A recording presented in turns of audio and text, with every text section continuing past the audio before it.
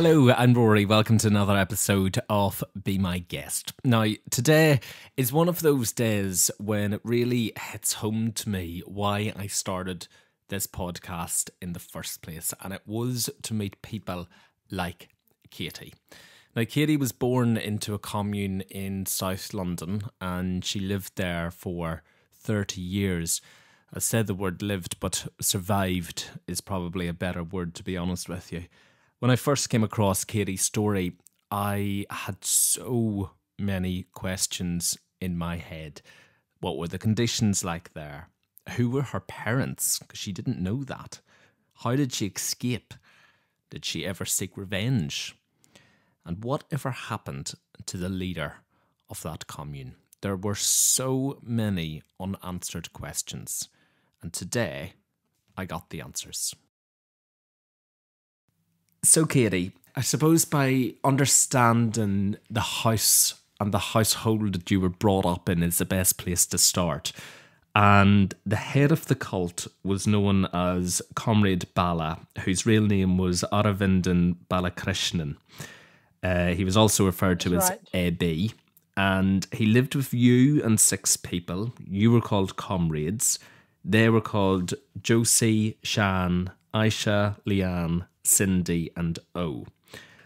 Abby's wife, Comrade Shanda, and her sister Shobna also shared the house, but you didn't see much of them. So, at a young age, when you were growing up with all of these people in the house, what were you told about these people at a young age? Who were they? They were the comrades. I didn't know anything more than that. They were just the comrades, and we all had to do as we were told, basically. By AB. By AB, and well, I've always felt like I was bottom of the pile because I had to listen to everybody else as well. Were you the youngest? I was the youngest. I was the only child. Were you told at that young age that they were family? No, I didn't quite know what it was going on, really, but I was told that we were like a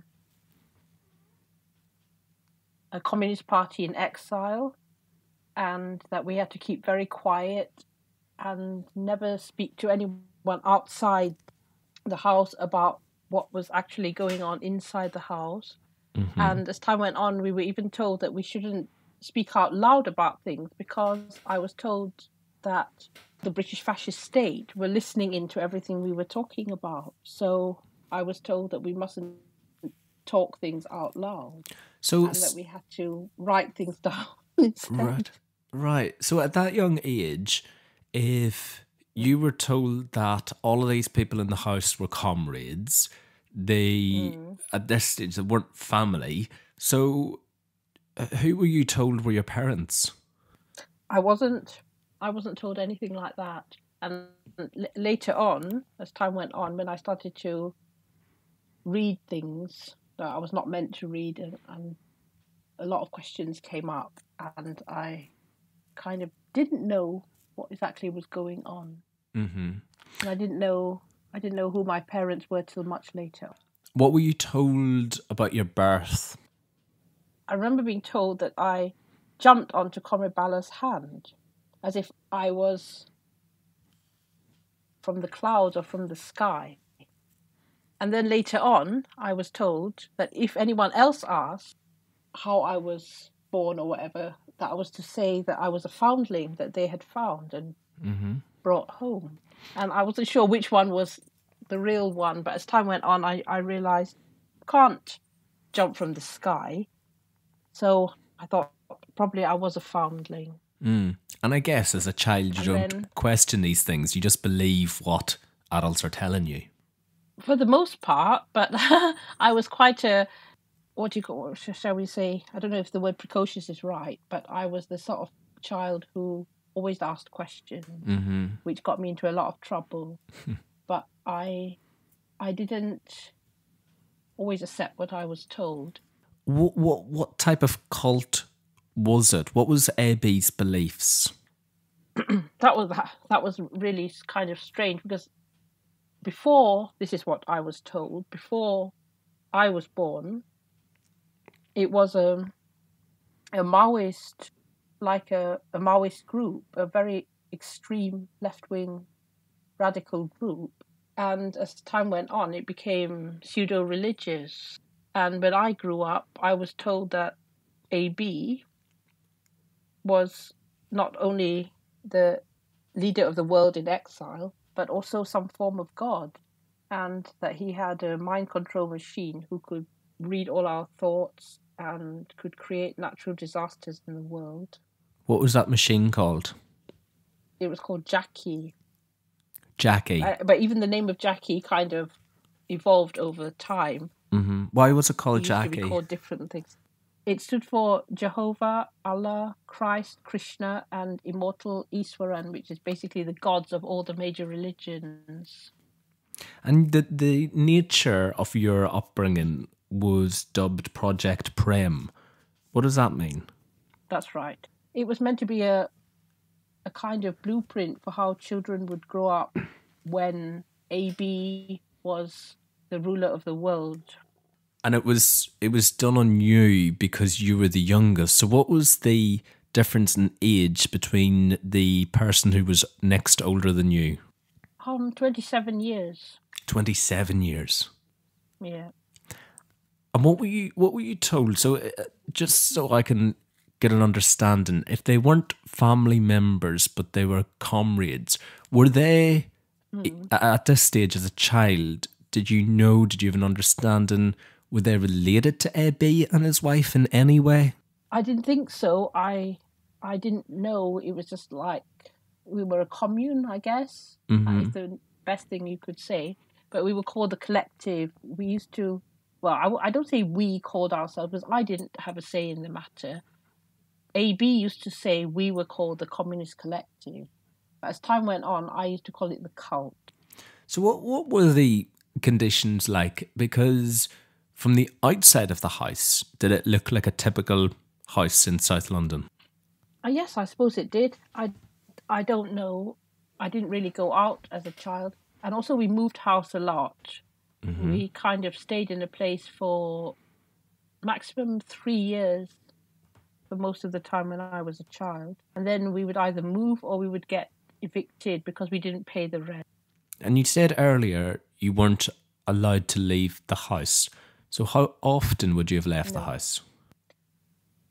Sometimes there would be a whole year would go by and I wouldn't go out at all. It was only when a family member visited that I was allowed to go out. And the reason was because they didn't want me to be seen by their family members. Did you have windows in the house? Because I was the secret child. Yes, there were windows in the house, but I was strictly told never to look out of them. And the reason for that was I was told that fascist state agents would be keeping an eye and wanting to take me away.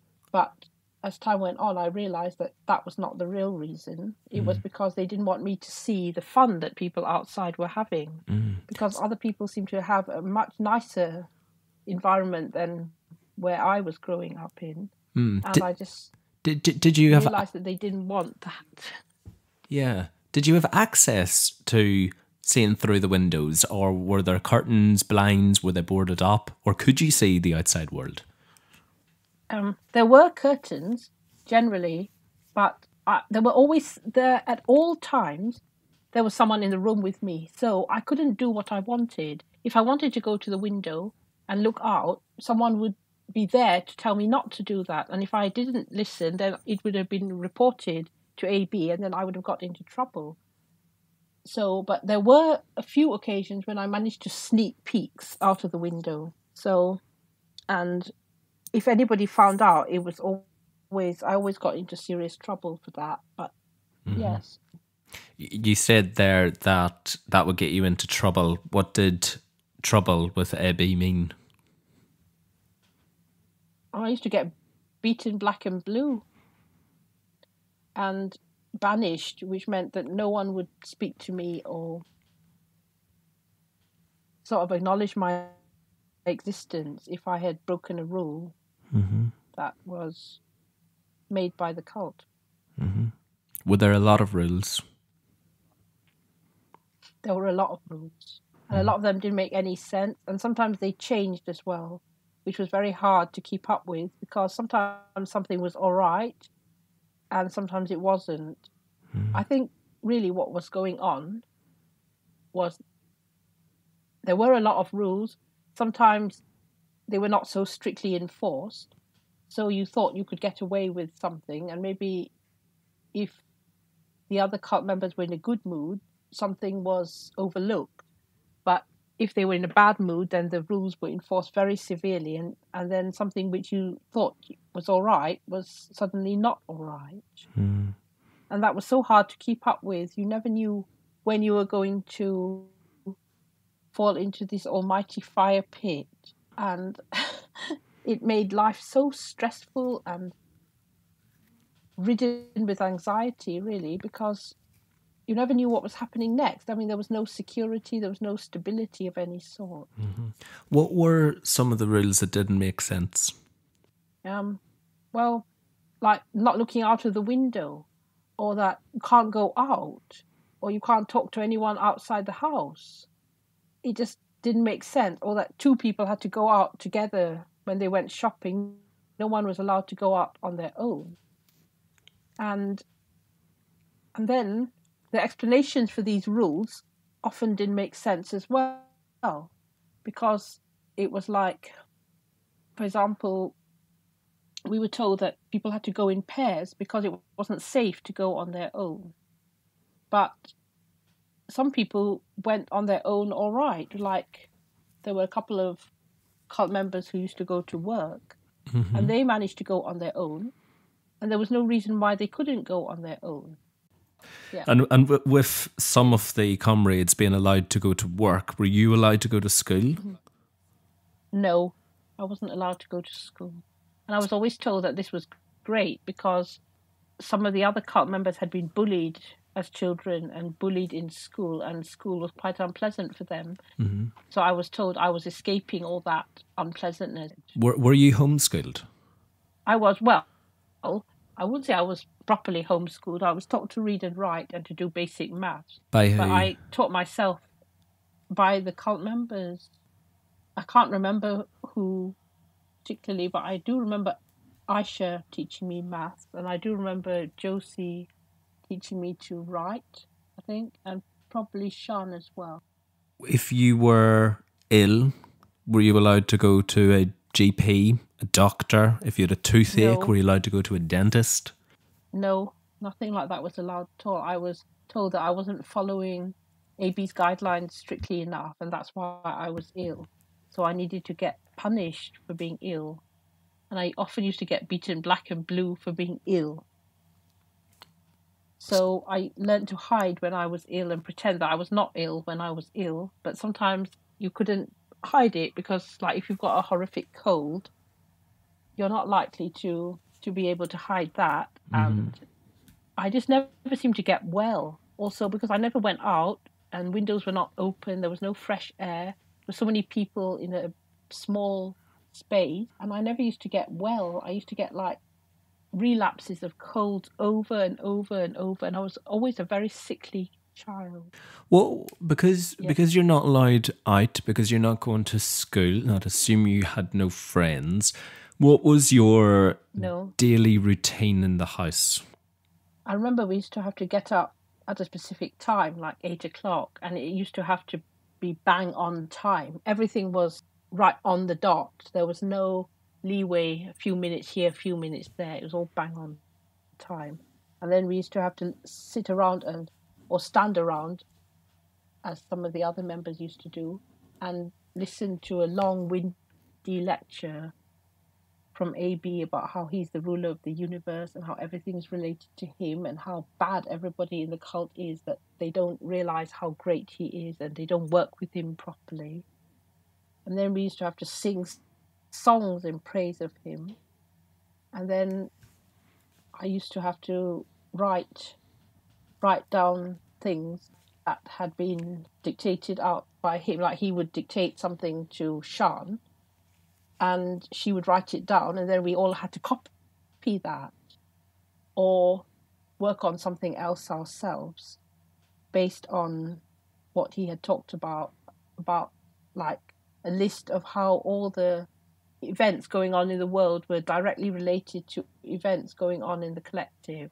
Like, for example, when the landlord demanded rent, there was an earthquake in Los Angeles or whatever. So that was the punishment for the fascist state by Jackie, because AB and the collective had been impinged upon by the landlord's demand for rent. So that your day-to-day life, even hour by hour, minute by minute, was controlled by AB.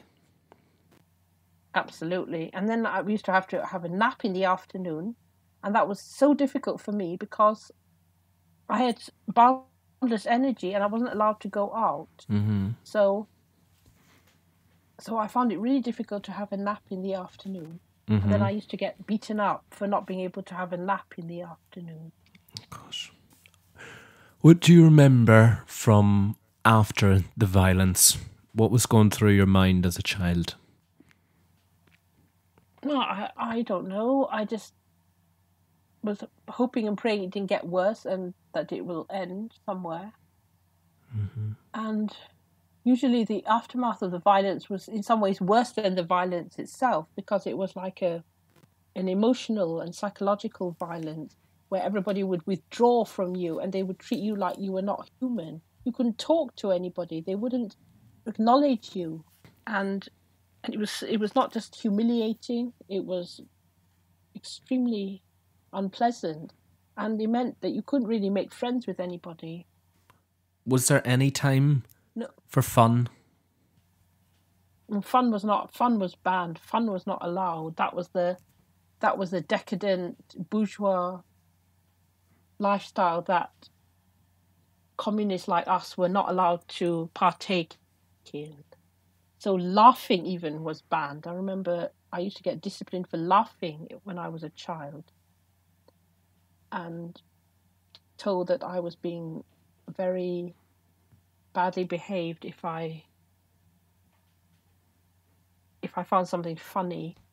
So describe. I used to get into endless trouble. Bless you. Describe for me, if you can, build a picture for me of the house inside. I would say it looked like a typical house. I mean, there would be a corridor, a hallway, and a living room and things like that. But usually the living room turned into AB and his wife's bedroom. So there wasn't like a lounge, where people sat around and watched TV. That was his room. Mm-hmm. And then, I mean, there was a kitchen and bathroom. And were you allowed to watch TV? I was, but it was strictly controlled what I was allowed to watch. As time went on, sometimes I was allowed to watch nature programs. And then when I was around 19 or 20, I was told I had to watch the 6 o'clock news every day. Well, everybody had to watch it. Mm-hmm. And listen to the rants of AB about how everything is bad in the world outside and how everything will only be solved when he became ruler of the universe. Mm-hmm. Did you, at this time, wonder who your parents were? Well, I had been wondering for a long time. AB used to talk about his parents, and I used to wonder, who are my parents? Mm-hmm. And then when I think I was 12 years old, we had issues about housing because the council kept sending us to places which were unsuitable because Shobna was disabled and we had certain requirements because she was disabled. So the houses that the council provided sometimes were not fit for purpose. And there was worry that we may end up without a roof over our heads. So at that point, AB said to Shan that she could in the worst case scenario, she could take me to go and live with her mother. And at that point, he showed me it was a pink card from the hospital, which said that Sean was my mother. But he said, she wasn't actually your mother, she just claimed you. That's what he said. And on that card, it didn't say a father's name, did it? No. No. So take me back then, because there was a huge turning point in your life when you were 13 years old, and it was December 1996. And I know this can't be easy for you to go over these details, so only tell me what you feel comfortable in telling me. But what happened in December 96? Well, Sean started to behave in a very odd way. She was always odd, let's say, but she was always together as well. But she started to behave more odd than usual, if that was possible, and to imagine that things were there that were not there, and imagine that strangers on the street were being funny with her, and that they had lasers in their eyes, and she started talking to people who were not there in the house. So, and saying things like, I'm the devil, I should be killed, and I don't want to eat, and all sorts of weird stuff. And I knew that her father had killed himself when she was 17. And I thought, this is weird. And I said, I think she needs some help, Mm-hmm. She needs to get psychological help. And AB just dismissed it and said, oh no, she's all right. She just needs to focus on me. She's not focusing on me properly. That's why this is happening. And then on a number of occasions in the middle of the night, I woke up to sounds of screaming and shouting.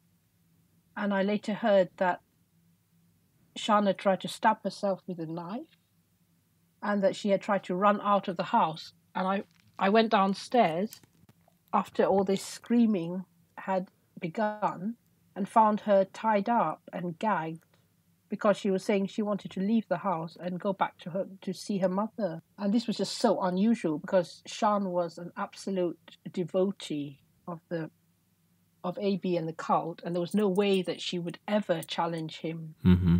Even if he was beating her black and blue, she would never challenge him. And suddenly she did.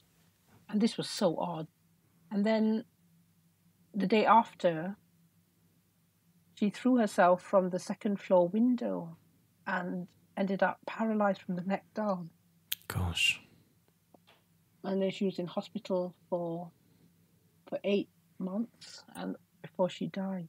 Mm-hmm. Did you visit her in hospital? I did, yes. And on one occasion, I knew I shouldn't have said this. I was not allowed to say this, but I somehow knew that I wouldn't see her again. So I said bye-bye mummy to her. Mm-hmm. And she said bye-bye baby to me. And that was at that moment I thought, she is my mother. Because that look that passed between us, it was the first time ever she looked at me with something approaching love. Previous to that, it was like she was trying to deny that love that she felt because she knew that went against the rules of the cult to show love to her own daughter, and that would be seen as going against AB. Mm-hmm. But at that moment, she couldn't help it, and it happened. And that was the last time I ever saw her. And then after she died, AB blamed me for that, saying that because you did that, she was punished and she died. Gosh. What impact did her death have on the cult? Well, it was different. There was, for me personally, I didn't know she was my mum up until that, and she had always been the worst bully in my life. So not having her around was quite a relief, honestly, because she used to breathe down my neck all the time. And she was always reporting me and getting me into trouble. because I think she was trying to deny her own motherly love.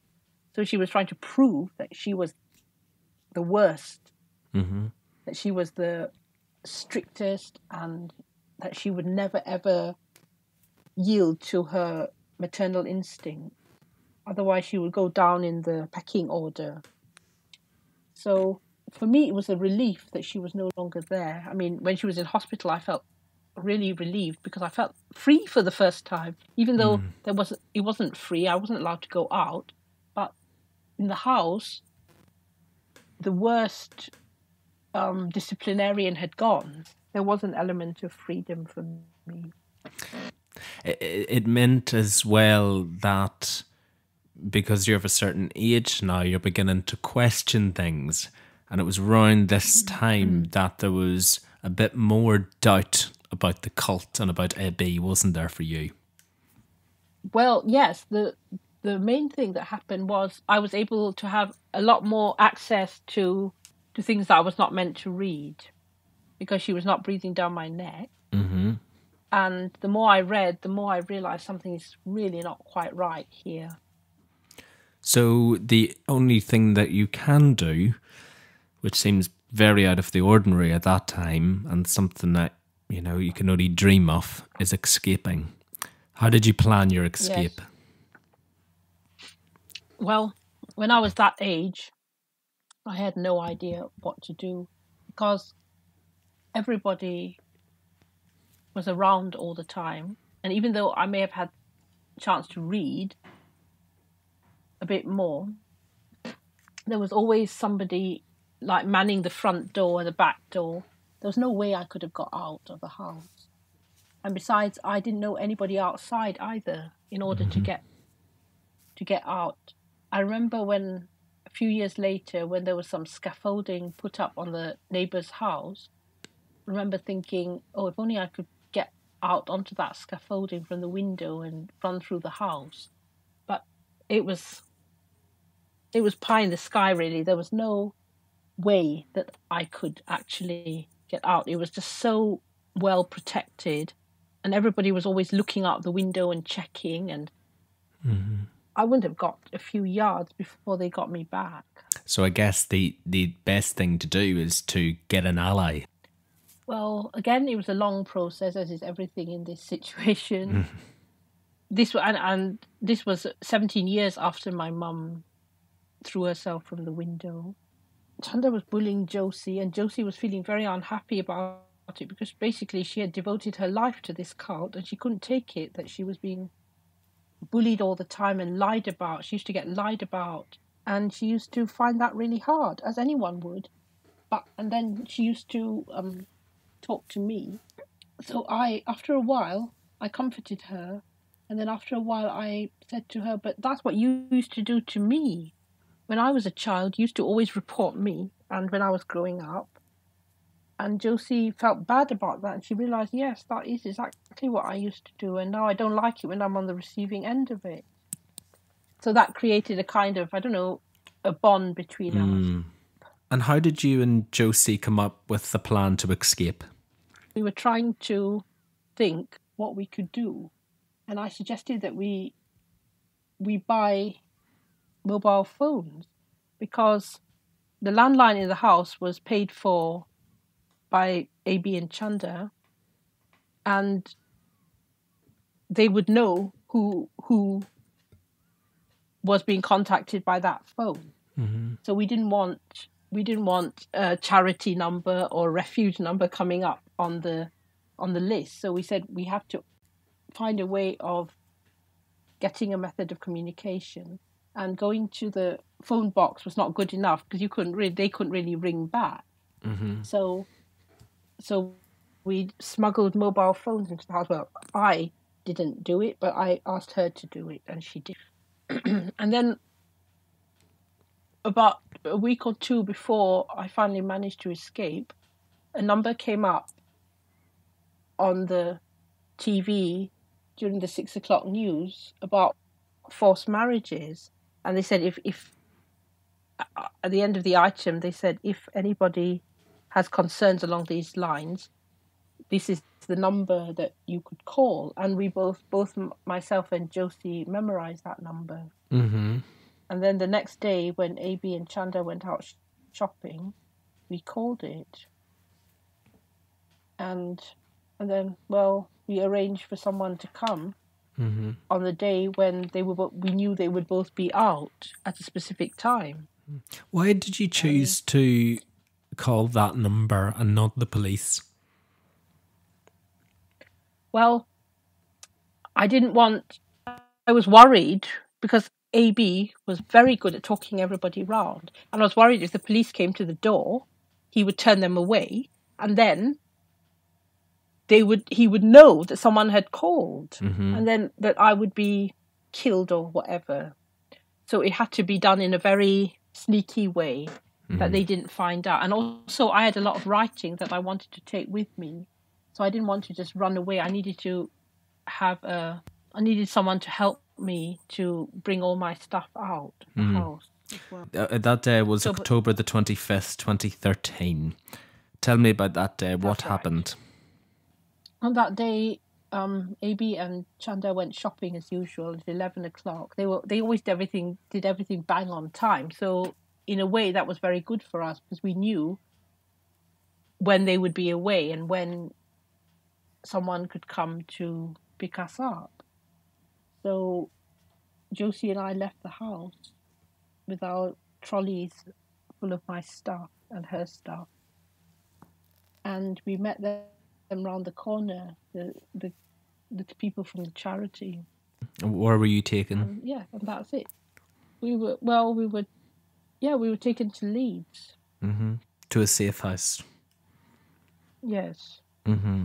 What do you remember about that journey? Because you're in a car, you're seeing, well, outside of your house, outside of London for the first time. What do you remember from that journey?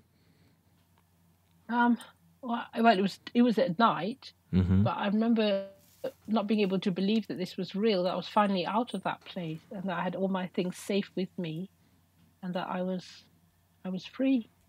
It was like, no, I couldn't really believe it. But I also felt quite ill at the time because I found out later on I had undiagnosed diabetes, so I was not feeling the best of health. So after that, it was around a month after your escape that AB was then arrested and the process to start to bring him to justice began. That's right. And it was during this process, wasn't it, that you found out who your real father was? How did that come around? We did a DNA test. And it was proven that he was my father. AB. Yes. How did that make you feel? Well, I was glad to know it, for sure, because I'd always suspected it. So it was, I was glad to find out for sure who my parents were. Did you also find out that Shan was your mother, or are you still not 100% certain? Oh, I know. I knew that a while back because I managed to tease it out of Aisha because she always tried to dodge the issue, but she admitted that Shan was pregnant and that I was her daughter. So it was as much confirmation as you needed. Yeah. Yeah. So, in December 2015, Balarakshan was convicted of 6 counts of indecent assault, 4 counts of rape, 2 counts of actual bodily harm.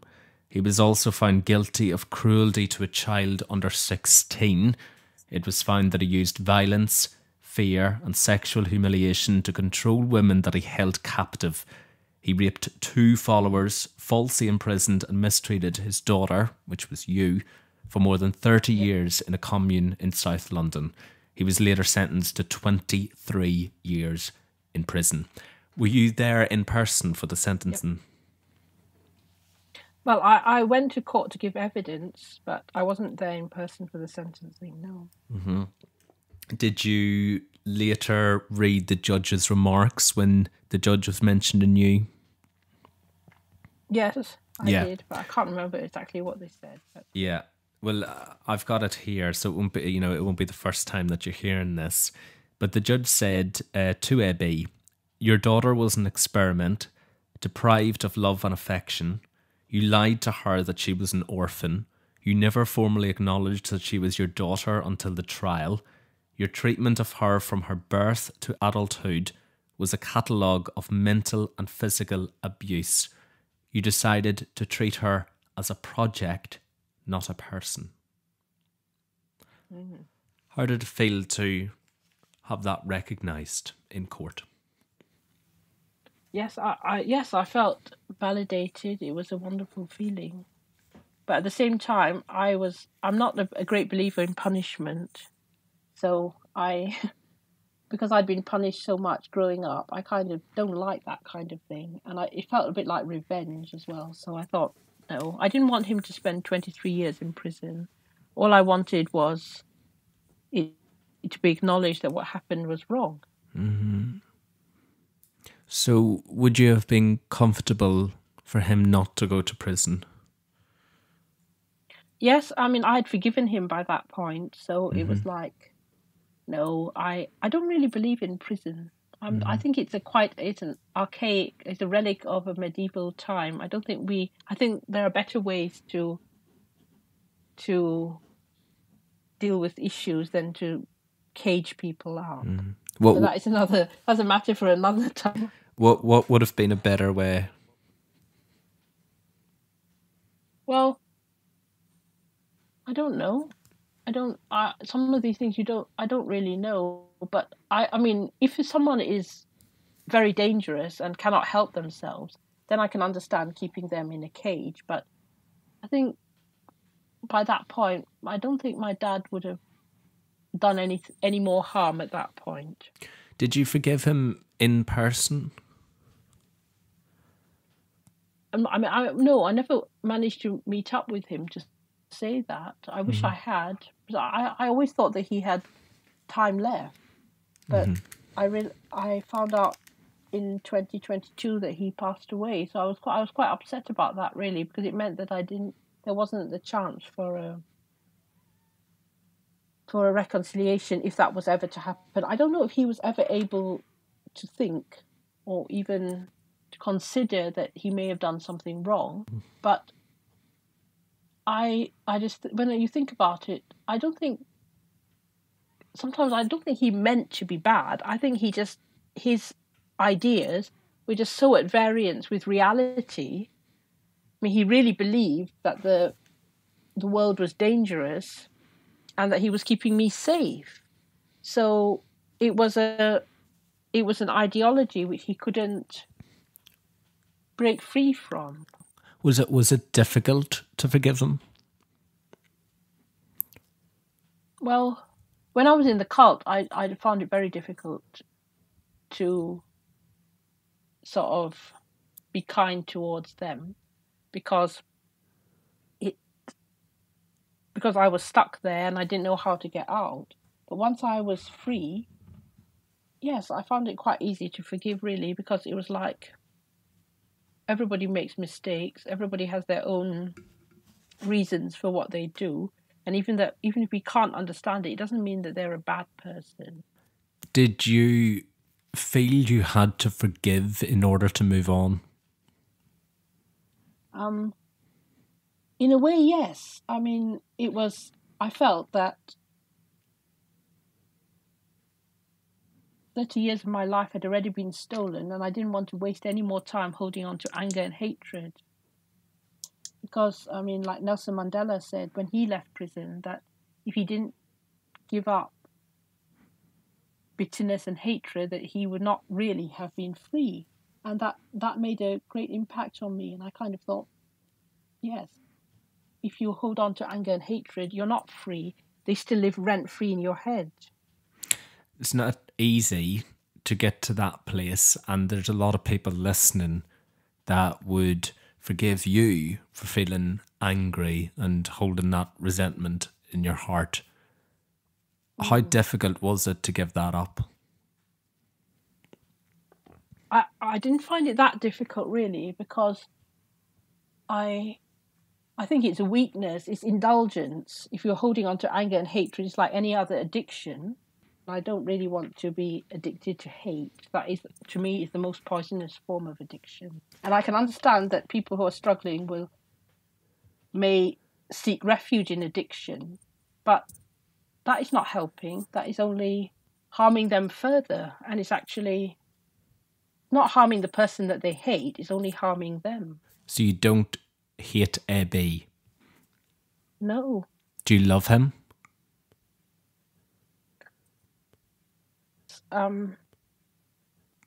Well, I think I would say I'd love the idea of what he could have been if he wasn't taken over by this toxic ideology. But I don't love what he did, obviously. And I suppose I grieve the father he could have been if he had chosen not to follow the toxic ideology. Mm-hmm. And also, I think he needed mental health support. That's another thing, because he was clearly very mentally ill and he didn't get the support that he needed. So that's why these things happen. Did you ever have an opportunity to visit him in prison? Not really. I suppose I could have if I wanted to, but I just didn't know where to begin. And I didn't know what to say. And I believe that the prisoner had to ask first, and I don't think he ever would have done. So I was hoping that that a time would come, but it never did. Mm-hmm. So it's coming up to 2 years since his death now. How's life for you now? Life is a lot better. I'm addicted to travelling. That is an addiction, and I think that's a good one. So I'm always travelling. I look after animals. Do you work? Yes, I mean, that's my job at the moment, looking after pets. And do you have a good network around you? Do you have friends? Yes, I do. Yes.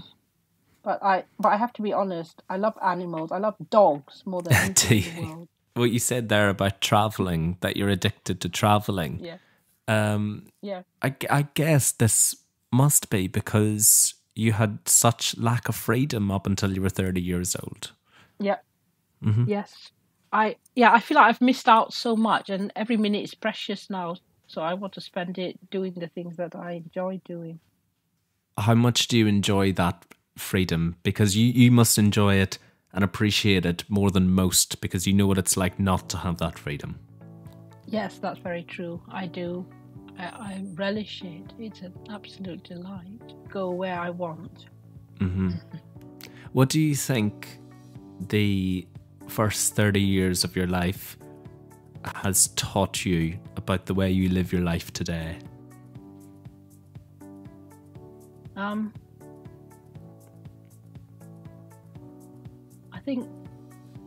I suppose what I could say is that nothing is guaranteed.